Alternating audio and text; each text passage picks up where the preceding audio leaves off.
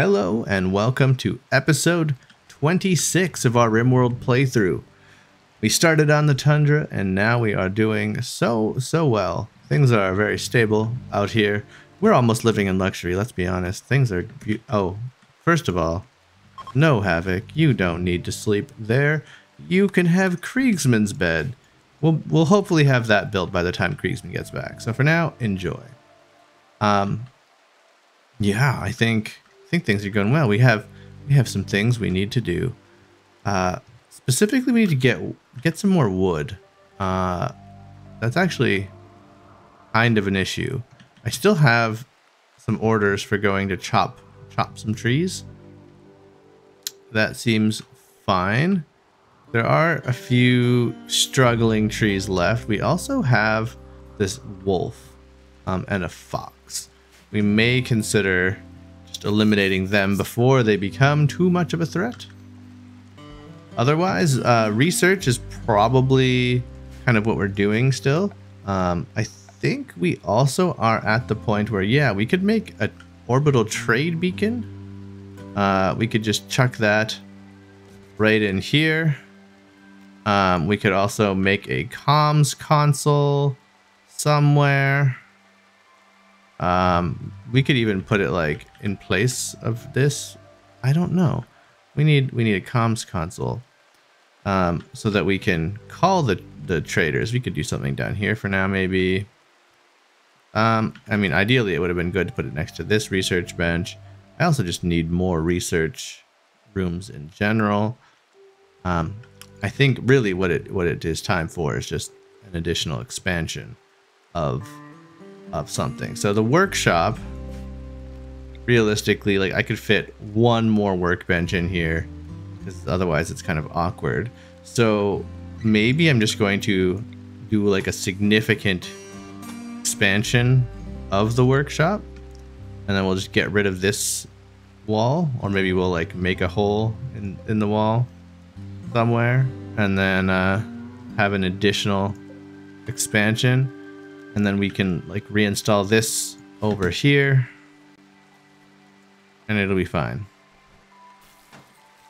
I mean, we could also just move all the production pieces in here.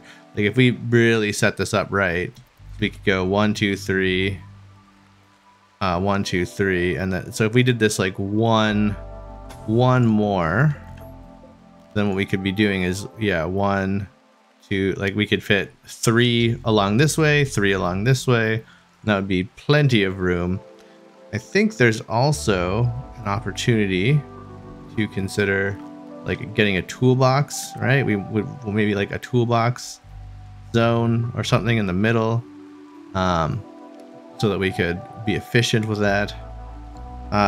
The other things we might want to consider is, you know, do we want the ability to actually fit a fancy research bench in here, right? We need one of these eventually. We could also just slap it down here for now. We could find a place down here for a fancy research bench.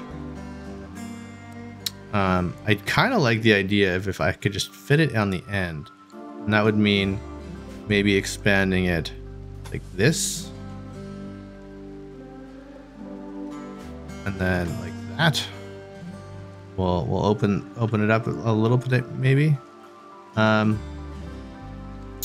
don't know. I do kind of like the look of this, so maybe we won't build the research bench here. Maybe we'll make this more the workshop. This will be more storage. We'll actually just do storage along the sides, and then this orbital beacon is going to be focused more on just being able to grab all the stuff off the shelf, and then we'll make this into a workshop.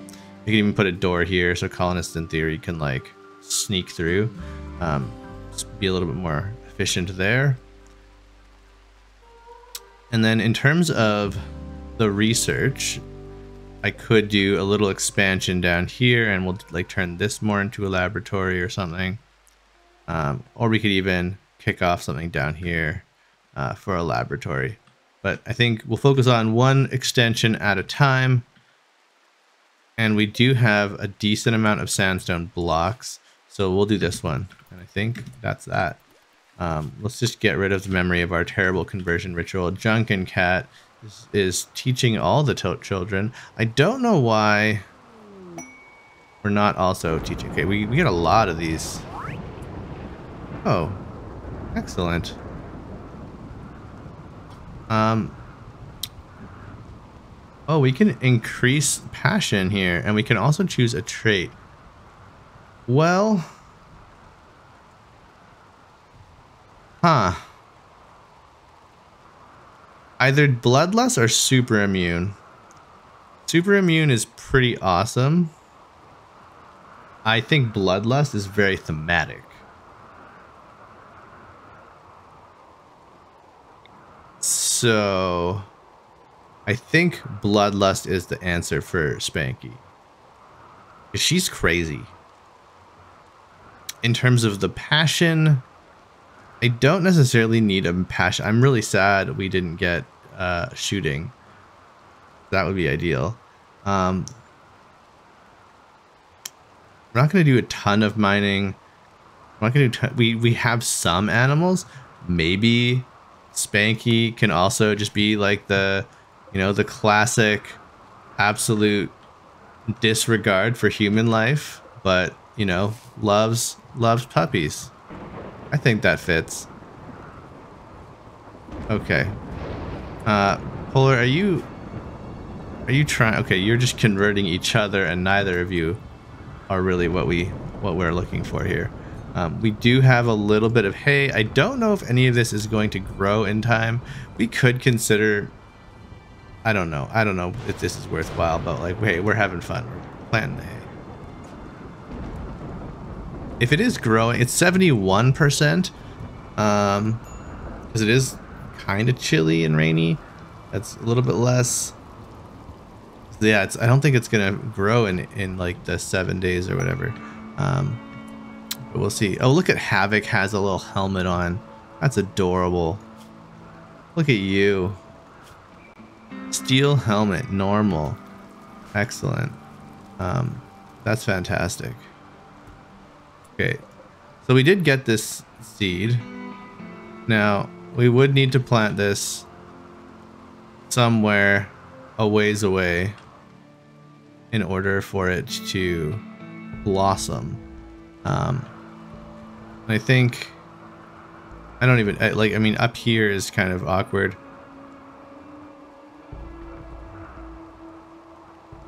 We could have it like tucked right in to the base. We would potentially deconstruct this just to make sure there's no buildings or anything nearby. I'm just gonna see. I have no idea if this is gonna work, but we are just gonna see if this is something that we can take care of here. Not exactly sure if that's a thing, but yeah.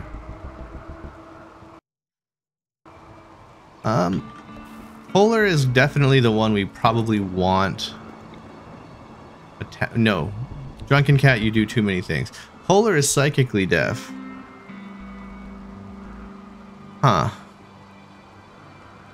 Well, who is gonna be good at plants? Can't be Edgar. Could be Spanky. Spanky doesn't necessarily have much else going on. We do have the passion for animals. And there's a passion for art. Spanky could actually be doing some art and even crafting. There's an opportunity there. It's gonna be a slow road for Spanky. Maybe Luna? Because Luna doesn't really have much else going on. It'll be also a slow road, but only adults. Incapable of plant cutting. Okay, so currently it's only Drunken Cat that can do anything with this. That's really unideal. Hopefully when we get Llama and Creeksman back. I have no idea when they're coming back. Laborer, They will return in 8 days. Okay. 17 days. I feel like it's been a while. We can make fun guns. What's next on the list? Let's get some television. I think we need to work on recreation and things to make our colonists happy, because the expectations are getting higher. We have the ability. We could put a little thing in there. I also have like the ability to make hydroponic basins, and I just like haven't really, I guess, needed to do anything with the hydroponics. Nice little grow up in the bedroom. Yeah, I mean, we could throw these down some like in here, and it would be great, but that's, yeah, not gonna happen. We have a quest available. Oh no. Jovian Parsos, a knight of the Black Imperium, has been caught in bed with the wrong person. He imprisoned the inappropriate lover in a show of rejection, and now he wants to keep the prisoner caged until the scandal blows over in 23 days. We have a paralytic abasia? I don't know. So they're just gonna stay in bed. This is gonna be like, you just keep them alive, give them food. This is actually fairly easy to manage. It's really about having enough food, which we have more than enough. We won't have enough bedrooms, so we would need to create additional bedrooms. That seems to be the case. Oh my goodness, look how fast Drunken Cat just slapped that bed together. Holy smokes. What a champion. Okay, now we're fixing, we're harvesting potatoes, we're harvesting mushrooms. We have too many mushrooms? We have too many mushrooms. We need additional steel. Steel is currently a bottleneck to our productivity. So let's actually just mine a heck of a bunch of steel. Seems fantastic.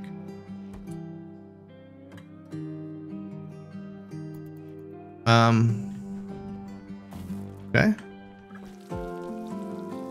Cooking. We're doing all sorts of things. People seem to be getting work done. Oh no. Okay, we are gonna fix that. Components are getting dangerously low. We are gonna get into a situation where if our heaters break, we are gonna be struggling to replace them. I think these are some of our most accessible components. Let's hunt this ram so we can make some fine meals and just top everybody's stuff off. Okay, great. We found the ancient mech. I don't think we're gonna do much with that quite yet. Spanky just loves just running around outside like a crazy hyperactive child. Like, that's just what Spanky does. Drunken Cat needs a break. Okay, you're insulted and you're sweaty. It is warm. I did have quite a few comments. As far as I know, the heaters, yes, they do automatically shut off once the target temperature is reached. So these aren't really like heating. They might be producing like a very minor amount of heat. Really, our biggest struggle right now is that it's summertime, and so the outside isn't that cold. And this geothermal generator does pump out actually like quite a bit of heat. So that's an issue for us right now. We do have some options. We could even like just vent out this room directly. We could put a door here even. But it's not so bad. It's getting pretty warm in this. Yeah, this room is not, you'll notice it's actually like perfect because it doesn't have the actual vent. Oh, a Black Imperium person is here. They are a tribute collector. Well, we don't have any tributes. We haven't enslaved or imprisoned anyone, and we actually are getting stable enough. Oh, what are you, Spanky? You didn't go to bed? You just stayed up all night mining one block of steel, and now you're ready to pass out. Of course, yes. Oh my goodness. I think Spanky is maybe one we convert next as well, or put on the list. Like, can you imprison children? Is that that just seems wrong. But I suppose it could happen. We'll convert somebody. I think it's going to be a while before. Yeah, we have 17 days before we can attempt another ritual conversion. So, I think that's not quite going to happen yet. We're getting close to another growth tier. We're learning. That's great. We're bumping that up. We want this nice and high. Now we're meditating. Okay. So let's convert Polar. We'll get to, that said it's going to do a 22% certainty reduction. We, I think, are probably at, yeah, we're at 100%. So maybe we can kind of, yeah, knock this down by a good chunk. And then by the time Drunken Cats... Did you just get... Is Spanky... Did you just insult Drunken Cat? Again? Or is it the old one? Who are you fighting with? Or did Drunken Cat insult you? Man. Everybody's really mean.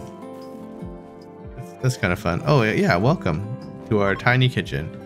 Oh, was this just a trade caravan, or was this, you know, they're a royal tribute collector? Okay, yeah. Well done, well done. Oh, Tinctoria, excellent. Oh no, 2 of our yaks are sick. Female. Okay, we definitely need to treat.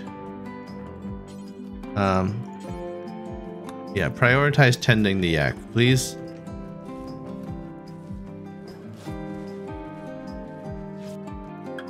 We want that immunity built up. The baby yak that has the flu, honestly, we could probably just eat you instead of fixing you. Holy smokes. I don't know if we need to though. Maybe we want to invest in like biofuel refining, and we can convert some of our excess food. It should be noted though that like it seems like we have a ton of food, but in reality we are missing a couple of colonists, so this food could go away pretty quickly once everybody's actually eating. And like we could actually be making, you know, this is actually a better solution. Let's go cook fine vegetarian meals until you have 5. And that'll actually make 8 total, and then give Polar a break. But this way, it'll use a little bit extra food, and we can go from there. Now, in terms of what we're allowed to use, we could say like maybe for these fine vegetarian, okay, we're not going to use the fungus, and we're not going to use rice. So it's just going to use the potatoes, and that way, like, because we have a little bit of rice and a little bit of potato, if I like forget about it, which is going to happen, I'm going to forget that I did this, and it's just going to like use way more food. That way, at least I still have like my stockpile of rice that I can use in emergencies to make just like the simple meals that like keep us alive. So it's kind of a little organization strategy there. So now Polar can hopefully, you know, after playing some chess, get that recreation topped up. We can go sort things out. Now, I do think Spanky, we might actually... okay, you're feeding the yak. That's adorable. Well done, Spanky. As soon as Drunken Cat wakes up and then deals with their own needs for food with these delicious meals, and then their own needs for recreation. Look at that. Okay, we're actually feeling pretty good. You have high expectations, but like, it's fine. Oh, where's Luna? Oh. Please run inside. Everybody, come right here. It's time. Okay. Luna, you don't have a gun. Polar, you don't have a gun. Oh no.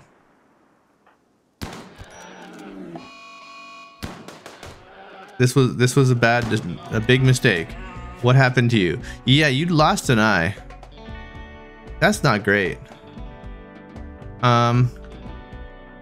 Edgar, go to your bed. And who's our friend here? We're gonna have to get you a bionic eye. But that's fun. You can be a pirate. All right. Prioritize tending. Edgar doesn't usually do anything too important anyway. You don't really need an eye. It's fine. Right. You're gonna be okay. You're gonna be okay. You lost an eye. Rough. That sucks. I mean, you research. What does an eye do?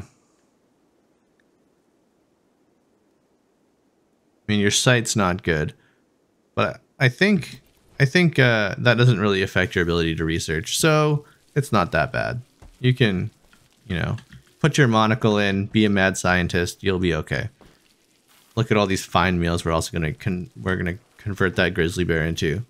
So, yeah, I think that's pretty good. In terms of our overall success.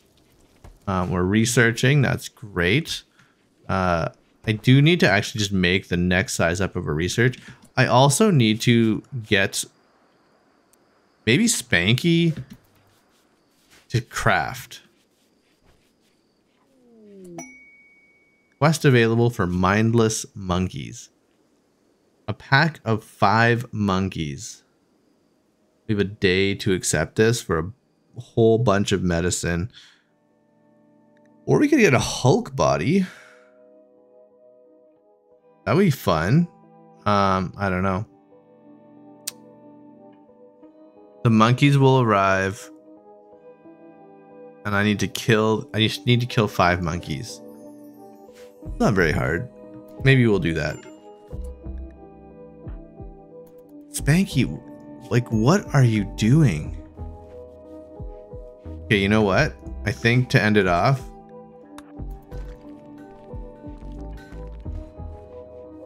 Spanky. Oh, I don't want you in there though.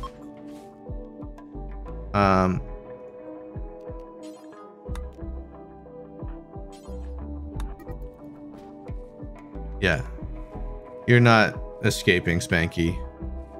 I know your tricks. You're a wily one. Time for you to get into your bed. And then prisoner convert. Because Spanky has been way too grumpy. Polar is actually still kind of grumpy, but we are now getting enough animals that I mean, this is always going to be forever because